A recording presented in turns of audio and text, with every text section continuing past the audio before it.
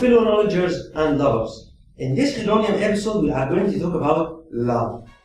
Have you ever wondered why the romantic harmony between a girl and a guy is usually referred to as chemistry? Why chemistry is relevant? Is love just another chemical reaction which can be adjusted either by catalysis or inhibition? You guessed right. It's all chemistry.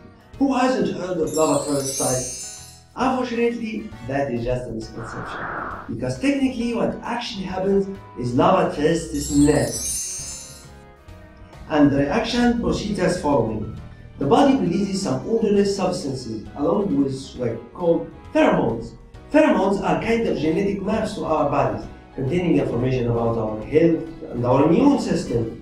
These pheromones are detected by some receptors in the olfactory nerves inside the nose of the opposite sex. Then, a part of the brain analyzes these signals to help choose a partner with the best possible genomes for our children. As long as there is no match, nothing happens. But once a match is found, certain glands are signaled to flood the brain with endorphins, dopamine, serotonin, and phenylethylamine.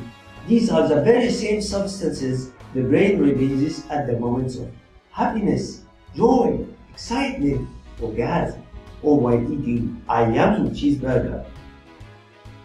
The rush of these substances in the brain causes the supercalifragilisticexpialidocious feeling called love.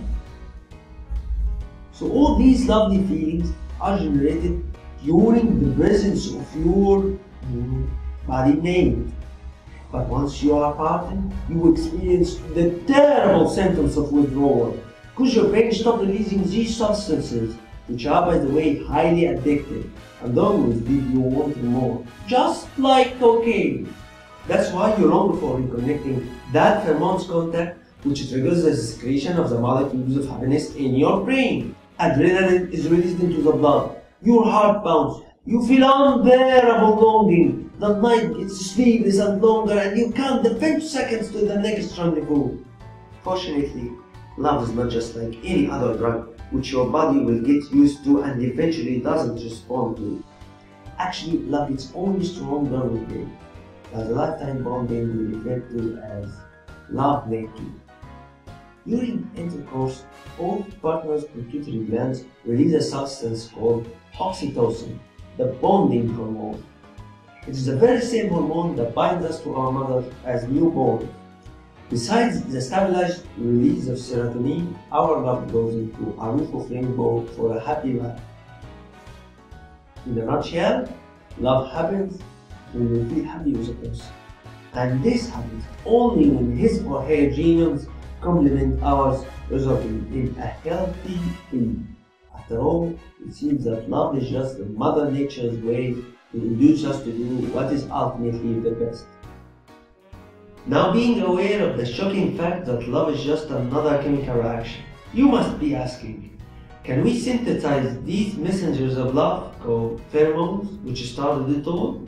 In other words, is it possible to prepare a potion that causes love to make any girl or guy fall instantly and insanely in love with you? Well, it is possible to synthesize artificial pheromones, but pheromones must be customized for each case. This follows the famous chemical principle of the lock and key. No matter how similar all locks and keys may seem, there is only one key for each lock. In the same way, pheromones must be tailored to complement the DNA of the person to be romantically captured.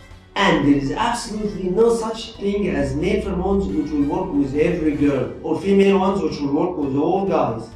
So don't fall for the con artists who are trying to sell what they claim to be pheromones extracted from sexy individuals.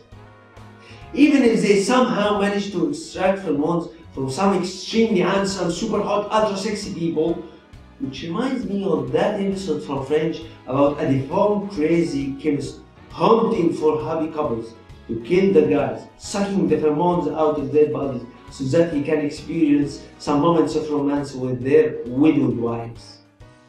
How creepy. Even this won't grant you much of an advantage because of the look and key thing we have just explained. Another important fact about pheromones is that they are odorless.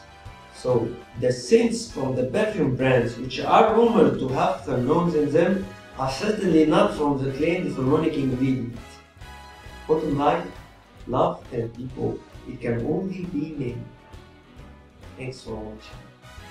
Peace.